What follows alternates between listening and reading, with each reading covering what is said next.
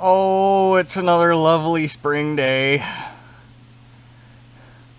The part that sucks about it is yesterday, other than the fact that it was only like 45 degrees outside, turned into a nice, beautiful, calm, sunny evening. Would have been a nice night for a fire, except I was working here till almost 10. But now it's raining again, and it's supposed to rain all day, so working on the elevator. As you can see, it's changed a little bit since last time you saw it. Last Sunday, Dad and I got this thing all tore apart. Getting the chain out of it and getting the carriage out from underneath it was actually pretty easy. It only took me probably an hour by myself. But my God, getting all these sections apart, probably,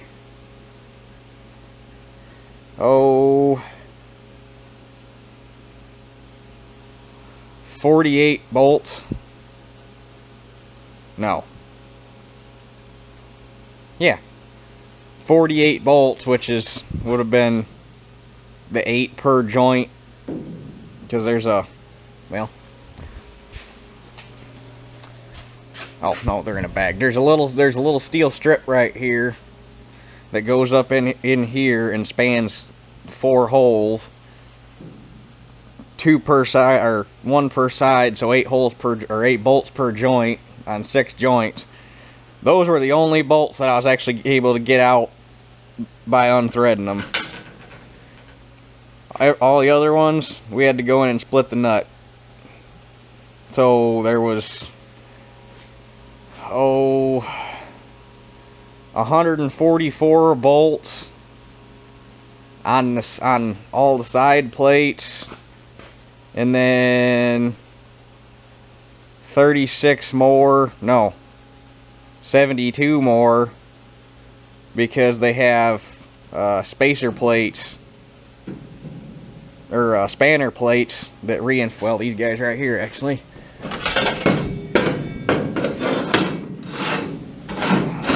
These go in here and span the joint to reinforce it.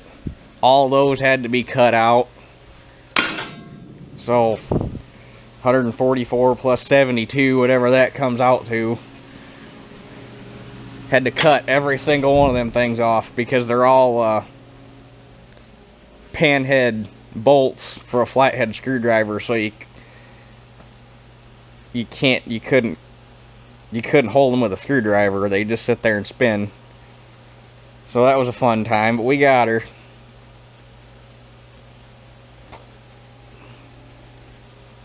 So anyhow, and took it all the way apart because to some extent every one of the sections needs a little body work, and we were going to have to take 2 out of the center anyhow, so it was just easier to take it all the way apart and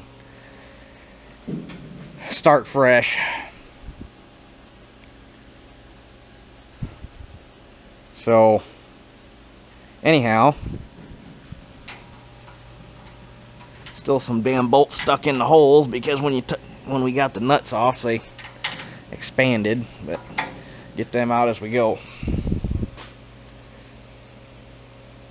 So I guess just start at the top of the stack and work my way down. This one needs that dollied out right there, that dollied out there. The head, or the tail section where the drive is, needs the whole damn end cut off of it to start fresh. So I guess we'll just pick one and go from there. Man, I tell you what, computers are just pissing me the fuck off right now. I got a video uploading right now that was supposed to be up last night that made it to 77%, and then my laptop decided to disconnect from the Wi-Fi. And because computers are stupid, when you reconnect it to the Wi-Fi, the damn thing won't just pick up where it left off and keep uploading. No, you got to cancel the upload, delete the video, start all over again. So I got here this morning, did that. The fucker made it to 19% upload, disconnected itself from the Wi-Fi. So now I just had to restart it again. Hopefully this time it makes it through. I got my think it's a 6 or a 7 foot Ethernet cable at my house that I used to use on my old laptop. I think that's going to come back over here, and from now on I don't know, upload videos. Damn thing's going to be hardwired, because this whole Wi-Fi bullshit's pissing me off. But anyhow, first section's ready to go. This is where the head pulley'd be, or the head shaft, I guess you'd call it. It's not a pulley. These are the end plates, or the side plates for it. That's the slide, the shaft, the sprockets. That plate's got to go down in the press and get straightened out, because it's obviously a little schmucked. But this whole corner right here, this whole thing was rolled over and smashed flat against the wall, and the whole thing was kind of crunched down on itself like they ran over it or into it or something happened to it. So about 2 hours of work with clamps, and I had it sandwiched between, well, I sandwiched it between 2 bars of steel, and I had clamps all over the place, and then that with brute forced it as far as it could go, smashing it between 2 plates of steel, and then I had one on there and I was dollying it out, and had to get a piece that fit up in here and clamp that and dolly all that out. And when it got smashed, it shrunk the steel, and it's still kind of messed up right in here, but you'd almost have to go in, cut a section out, get everything laid out where it's supposed to be, and then weld it back together. And if it was like a fender or, you know, sheet metal on a tractor or something, I'd do that. But for what it is, I mean, I got her pretty, it's got a little bit of an ink right in here, but when I put the side plate back on, because those are actually made out of 1/4 inch plate, put the side plate back on, it'll pull this all out straight where it belongs again, so I'm not too worried about it. And you can tell right here is where the metal is either shrunk or expanded, one of the two, but there's almost excess, either not enough or excess material in here, and it won't go back exactly the way it was, but it's pretty damn close. I'm kind of happy with how that turned out. And then the bottom was, they had let it endo itself, and the head section was laying down in the dirt in an old cow lot, so Lord knows what it was actually laying in. Could have been manure for all I know, but it was all rusty and crusty on the bottom, so I hit it with a wire brush and sprayed some cold galvanizing compound there and here, because this was all rust. All the galvanizing had come off of it, so I just hit all that with cold gal compound just to protect it a little bit. Obviously, the trough itself and all that ain't got any galvanized left on it, but that's going to have the chain going over it and everything. So, and the way to do it right would be to sandblast it, but that's not going to happen. So, anyhow, moving on. Alright, time to try out Dad's new toy. This sprocket's got a double spring pin in it that is being rather difficult. I think I got it broke loose, but it's not being all too cooperative. So Dad actually bought this right at the tail end of last week. I think it showed up Monday or Tuesday. It's a Mini Ductor 2 magnetic induction heater. It'll heat ferrous and non-ferrous metal without flame. So, I got the cable coil in it now, because you can wrap that, but it also has, where did I put the box? It's got pre-made coils like that for nuts and bolts and stuff. Dad actually bought it for silver soldering ends on pipe, or not ends, fitting ends onto hydraulic tubing. He got the other coil set for it that goes up to 1 inch, I think, 1.5 inch preformed. Yeah, there's the big one's 1.5 inches.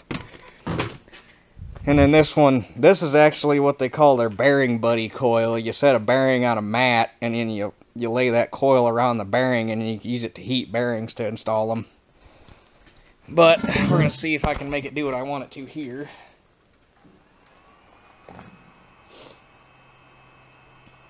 It's got a 2-minute duty cycle timer on, or duty cycle time on it. You can hold it, or you can run it for 2 minutes, then you gotta let it take a break.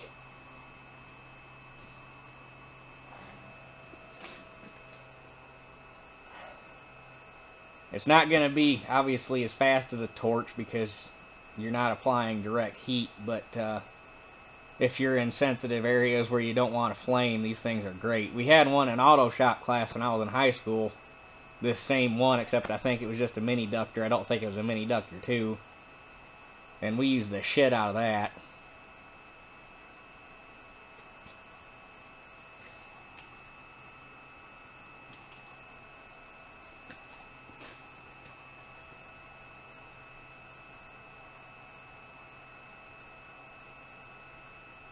Dad actually tested it, you know, Tuesday, Wednesday, whenever it showed up. Dad actually made a test joint, silver soldering a JIC, and he tested it with a number 10 JIC fitting on a piece of 1/2-inch hydraulic tubing, and it worked pretty good, except at that point he didn't have the right size coil, so he couldn't slip it down over the fitting exactly like he needed to. Now that he's got that extra kit, it should work pretty damn good.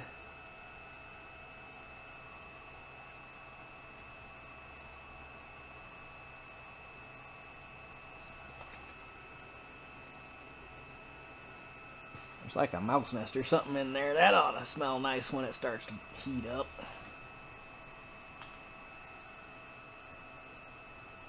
Oh, she's getting toasty.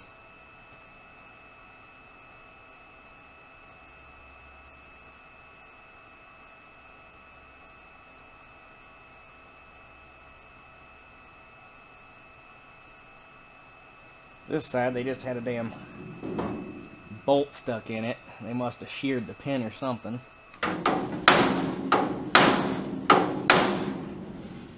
Oh, damn, I think she's moving. If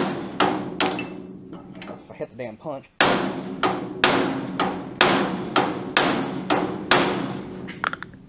Yeah, maybe she's not. No, I'm pretty sure it is.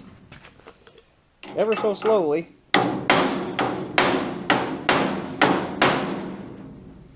Oh yeah, it's broke loose now. Alright, here she comes. I took it and flipped it, drove it back a little ways, flipped it, drove it back, flipped it, and now it's actually coming out.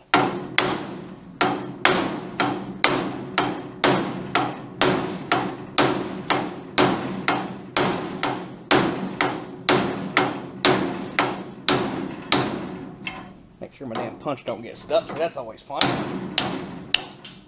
Ta-da!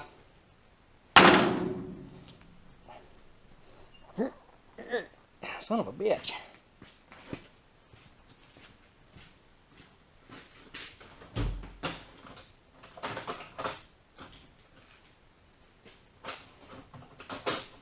And we're gonna, give me a second here, we're gonna talk a shop safety thing real quick. Real quick.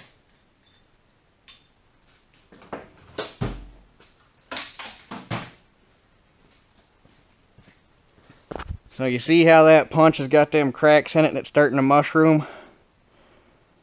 You got a punch like that, take it on the grinder and dress it till them cracks are gone. Because if you're using that thing, those things will flake off and they'll stick in. You can get hurt fairly bad. So, shop safety tip. Any of your punches, keep the mushroom ground off of them so they don't crack and split and fly off in every which way. Well, the tail section, this is where the drive used to be. Ended up cutting damn near 2 feet off of it to get back to good, not screwed up metal. Actually, I can show you don't mind that buzzing, that charger's, when you put that 9 amp hour battery on there, it makes a little bit of a funny noise. That's what's left of the top pan. See, that's all fucking torch cut right there, and then that's the bottom pan,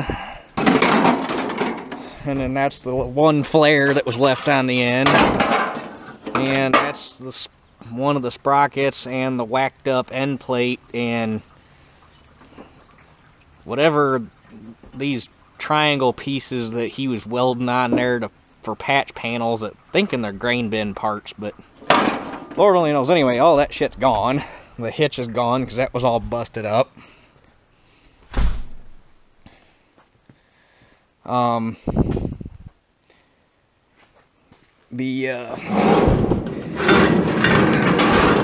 This is the jack shaft that stuck through for the PTO to go on, and I started taking this apart because I was going to take or reuse these bearing supports. Well, they've been flame cut to take a bigger bearing, and the end plates have been flame cut too to take a bigger bearing. So those are not getting used. And the new plan, well, the plan that we've come up with for it is shit can the end pieces and gonna make a plate that's got the radius and everything built into it that sticks out. Your drive shaft with the chain drive sprockets is going to be here, and the plate's going to come all the way back into here, and it's going to incorporate the bearing for the tail shaft, the bearing for the PTO drive shaft, going to have a chain tensioner on it, and then it's going to be made out of Dad's thinking probably 7 gauge. We'll see what actually comes to fruition, but that's the plan right now. And that way you'll have whatever that ends up coming, damn near 2.5 feet of solid steel plate on the tail end of the elevator, so that your drive components and everything are, all that stress is going into those steel plates. It's not actually going to be going into the tin. You have a nice rigid frame for the shafts and the bearings and everything to be supported on, so nothing's going to be moving, nothing's going to be torquing, nothing's going to be tweaking. And then it's all going to be a weldment. Originally they had a piece of sheet steel that arced around and was bolted in everywhere. That's probably going to be all welded in now, and it's going to be made out of heavier gauge metal, so that you have a good solid place to mount the drawbar stake pocket. And it's going to make this whole end of the elevator heavier, because before, the way they had this put together, it was balanced out just about right, where it didn't take a whole lot of weight on the upper end of the elevator to make it flop over. So anyway, that's the plan for now. If that makes any sense, it'll make more sense when it all starts to fall together. Should have had a lot more done today, but some friends showed up and talking ensued, and lost about 3 hours of actual work time. So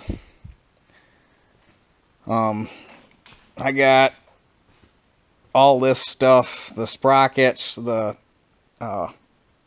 head plates that the idler shaft and everything go on, the guard that goes over the end where the tail shaft or the head shaft is, and all this shit. Even though this stuff was galvanized, but all the galvanizing's gone off of it, and that stuff's all rusty.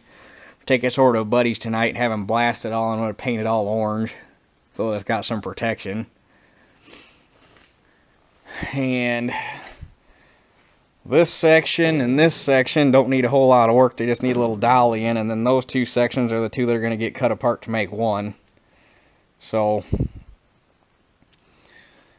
but because of how this all worked out and I didn't get done today what I wanted to get done, I'm probably going to go ahead and just continue on this video so that I don't get too many parts going. And really the only thing I got left as far as filming on the elevator sections is cutting those two apart and making one out of the two, because that's just a little bit of dolly work, maybe 20 minutes a piece on these two here in the middle, and those two will probably be about an hour maybe, depending on how rough them or how stubborn them rivets want to be. So anyhow, I guess on that note, we will catch you right now.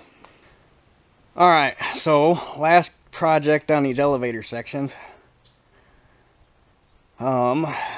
This guy These two, the last two I got to work on are the two that were so wadded up they can't be saved. This one, this must have been where the kink happened, and that one, the top caved in.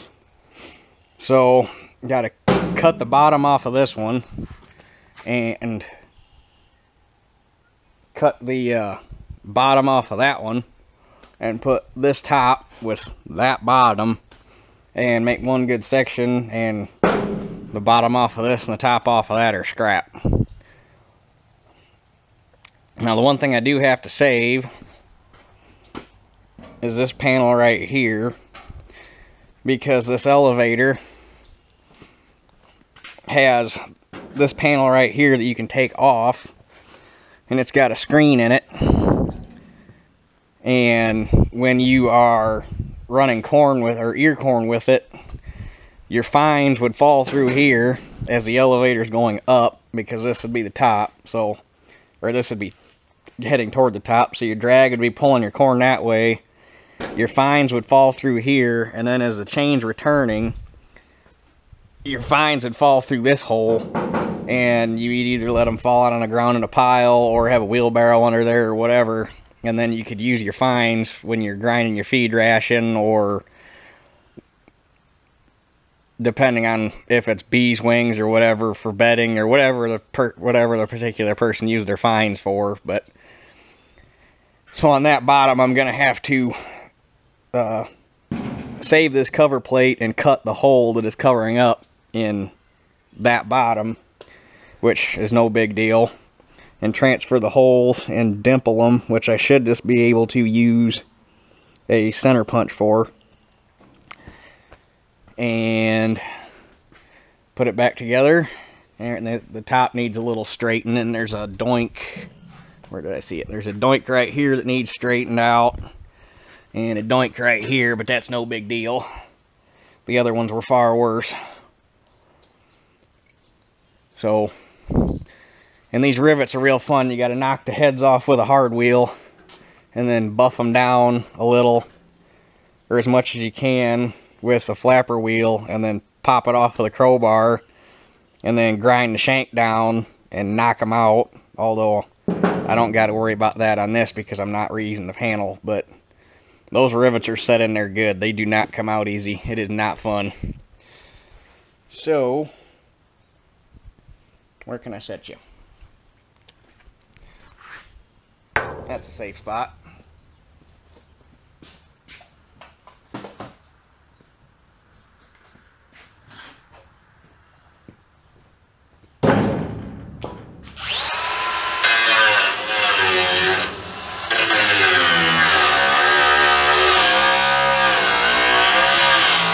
And a few minutes of grinding later, if I can find a spot to get underneath it, I have to take that damn bracket off.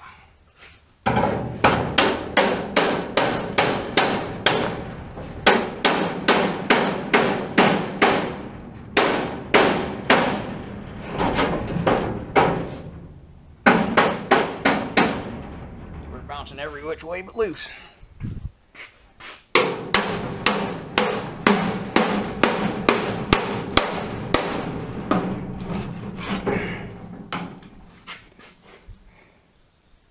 This is where I wish I had my old glasses. That'd make life so much easier.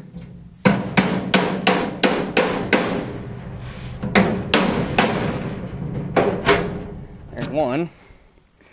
And I gotta get that one. But that bracket for the undercarriage is screwing me. Alright, so I got the top and bottom separated on that first piece. I got my delete plate off. Surprisingly, I only had to cut 3 screws. All the rest turned out, which surprised the shit out of me. Got the backup brackets for the undercarriage cut off, so I got those. And before I undid all my jig here, I figured I'd show you what I've been doing to get everything dollied back out straight. Basically, I've just been using clamps and every piece of flat scrap iron we can come up with to cover wide enough areas to span the dents and bends and whatnot. And a 32 ounce ball peen hammer. I'd make a good body man, except for all the tools I like to use to beat dents out are huge. So, but there was a kink right here. I got that out for the most part, but the steel's a little stretched, so it's got a little whoop-de-doo. You'd probably take it out with some heat, but it's not that important. And then just got done beating this one out. There was a doink right here in the side that kind of caved in like that and had a buckle right here, so I got that beat back out for the most part. At least I think so. See what happens when I get my backup block out of the way. It's always nice when it doesn't spring back out crooked. It's got a little bit of a hump right there, but like I say, without you could probably pour a little bit of heat to it and get it to come back out straight. But for what it is, good enough. A lot better than what it was. Wadded up mess. So anyway, next step, get that one cut apart. Alright, so I got the bottom half off of the other section and got it straightened out. It was bent here. It had a big old dent pushed in. This was where the upper stop for the undercarriage was, and I don't know if they had a bolt come loose or whatever the hell happened. They ripped that bolt out, and this was all wadded in right here.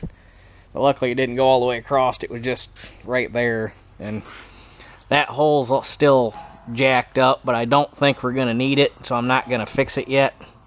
If we need it, I'll fix it, but it's flat and straight, and I'm not worried too much about it yet. So,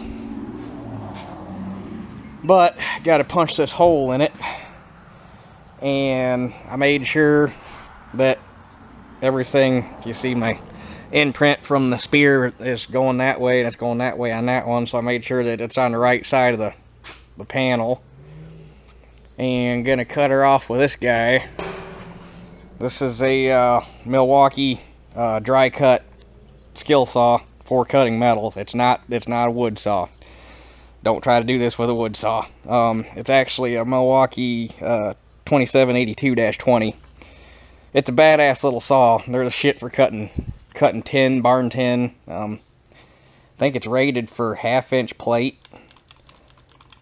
1/2 or 3/4 plate. Pretty sure it's 1/2. But anyway, get this hole buzzed in.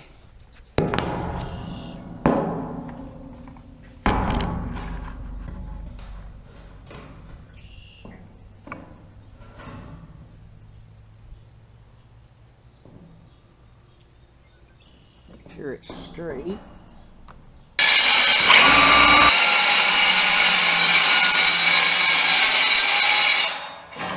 One thing about it though, it's loud.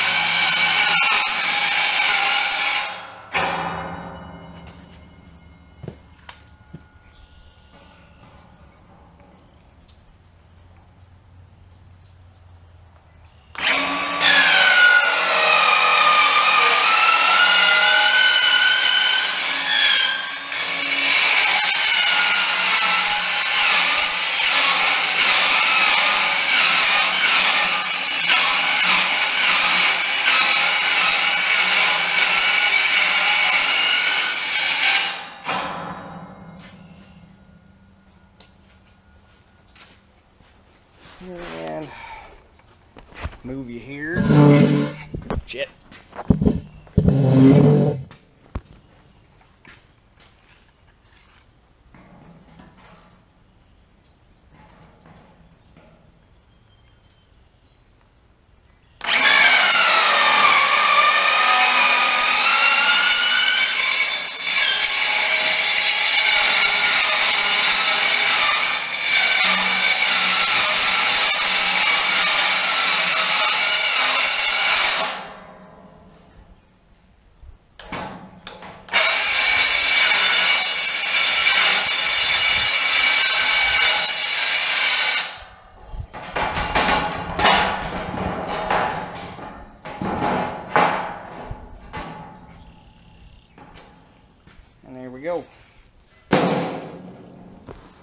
The nice thing about that saw is it gives you a nice straight cut, unlike Sawzall. The one thing you got to be aware of is definitely have your safety glasses on, because it throws shavings everywhere. But it's a handy little shit. Well, I got the delete plate all back in. Punch the holes in, and they need to have a taper in them for these flathead screws.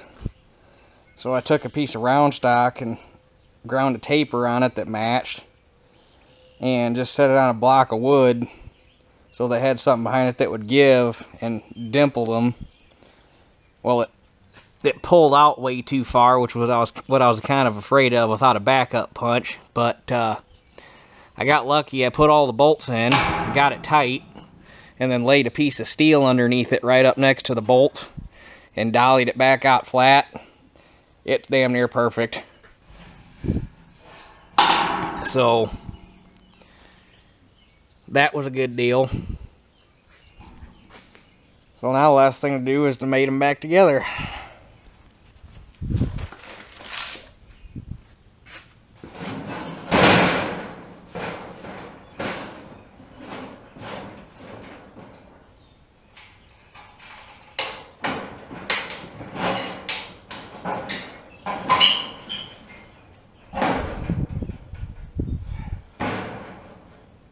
This is the fun part.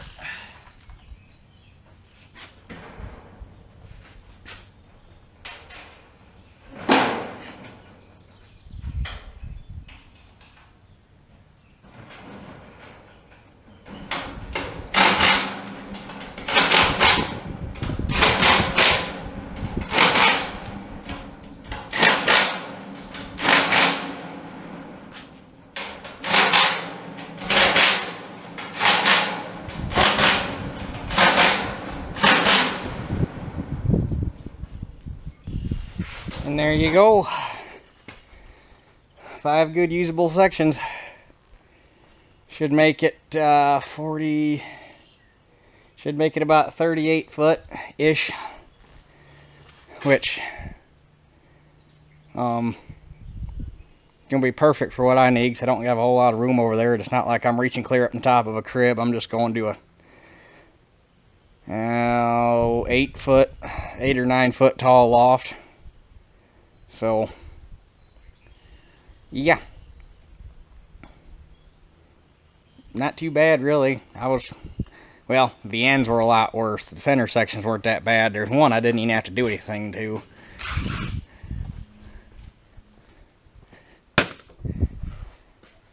But anyway,